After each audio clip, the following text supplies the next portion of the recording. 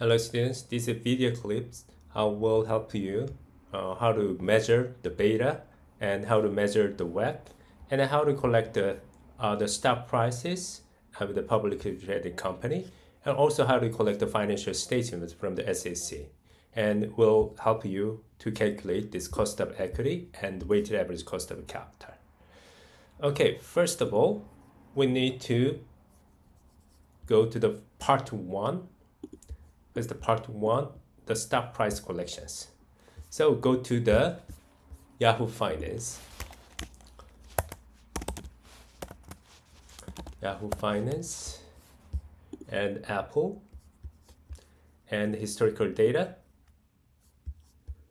And here we have the 5 years stock prices and the monthly basis. So we'll collect the 60-month the information and download the stock price and Apple. Here date you see here. Now from March 1st 2019 to 2024, the February 1st. Please ignore the last one because the last one is not the monthly data. So copy and paste here. Oops, what is this? Again, copy and paste here. Now we have this 16 monthly, the dates, and Apple stock. Go to the adjusting closing price. Again, we have to collect until, right, the February 1st and paste here Apple, right?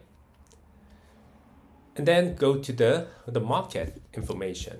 The market is now I'm going to use a SPY, which is the SPDR S&P 500 ETF, which is the market index, and go to the historical data and 5 years, also the same monthly prices of this index, and download and go to the Excel. We download here. You must compare if the date are matched. The date are matched to the Apple, right? So we match the date exactly same. Now you collect this adjusted closing price of this SPDR S&P 500. Right? So again, ignore the last date. Once you copy it and paste it on here, S&P 500. Then here, monthly rate of the last month divided by the prior month, right? The recent months and divided by the last month minus 1. So we have now monthly rate of return. Double click. And we have all the monthly rate of return. Again, the same. We calculate the monthly rate of return of Apple and double click. So we collect all, right? Then here, let's go to the CAPE model. So we practice this, how to calculate the beta during the class using the slope function, and open the parentheses. Y-axis always the company, right? Y-axis, comma, and x-axis when the market changes, what happened to the stock, right? And we found 1.27 is the beta, right? Treasury bill you can find from research here, average treasury bill history, and I found here 5.23 is the 3 months treasury bill rate, so 5.3%. And the RM S&P 500 historical rate of return, you can also research average S&P 500 historical rate of return. So you research 10.04. So 10.04. So we know how to calculate this market risk premium, the difference between the market rate and the risk-free rate. Once you get the beta, then you multiply this. Then the required rate of return is the sum of, again, the risk-free rate and equity risk premium. This required rate is the cost of debt, right? Or the cost of common stock. We are going to use this to calculate weighted average cost of capital. Okay, the stock price per share as of today, come back to Apple, is 185. So 185. And then shares outstanding and some other informations we need to collect the financial statement here and here, right? So now let's go to the company investor relations. So here, Apple investor relations, go to the SEC filings.